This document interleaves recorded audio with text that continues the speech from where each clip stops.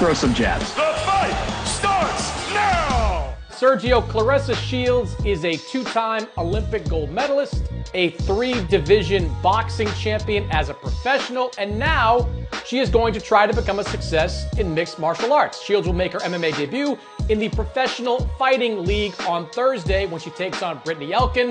Sergio, the results of boxers going to MMA have been mixed. Do you think Shields will be a success? Listen, I think the world of Claressa Shields, and I think she's great at what she does in boxing, but this isn't football or baseball. You can't be Bo Jackson and Deion Sanders going back and forth thinking you're going to have success. It sounds great as far as marketability goes, maybe up your stock, but you can get hurt. I mean, we've already seen boxers attempt to do that before. Heather Hardy is a great example of that. She's already got knocked out twice in 4 fights. Amanda Serrano already got 1 draw in 2 fights.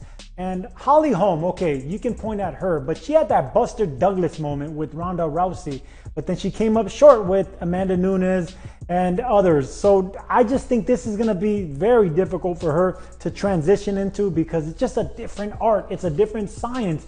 They've been doing this discipline of being able to stand up and go down and everything in between. Claressa Shields has just done one discipline, and that's a 1-2, and that's with everything with your punches. I don't think it's going to work. She might have success 1, 2, 3 fights. After that, she's running into trouble. Yeah, I admire Claressa for doing this because I think she sees the writing on the wall with boxing in terms of what she can achieve at the moment. She is, as I said, a 3-division world champion. 2 divisions, she's been undisputed, but she's had a really hard time getting high-profile fights because the high-profile fights in boxing just aren't as available to her as they are Katie Taylor, Amanda Serrano, and other fighters at the lighter weight class. So I admire her for trying her hand at mixed martial arts, which could generate more exposure for her if she's successful. But I tend to agree with you.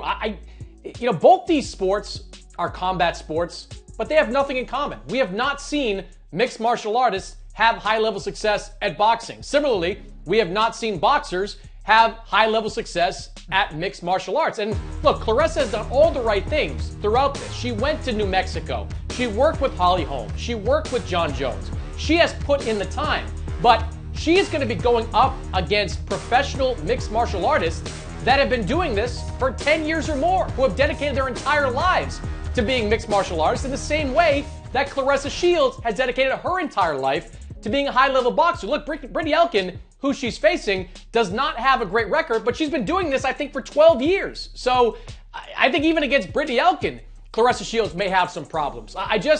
Every time I see one of these crossovers, I kind of shake my head because I have never really seen it be all that successful.